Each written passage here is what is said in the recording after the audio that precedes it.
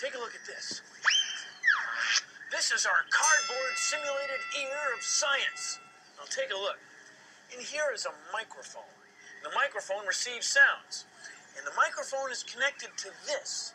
It's our oscilloscope of science. Now, an oscilloscope is something that lets us see waves. An oscilloscope. Okay, now watch. When I make vibrations in the air, when I make sounds in the air, they show up as vibrations, as waves on the oscilloscope. Watch.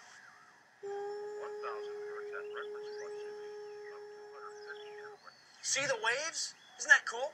Now, in a sense, there's no difference between the sound waves made that go into this microphone and the waves that show up on the oscilloscope.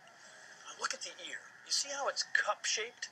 That way it focuses the sound. Now, our ear is the same way.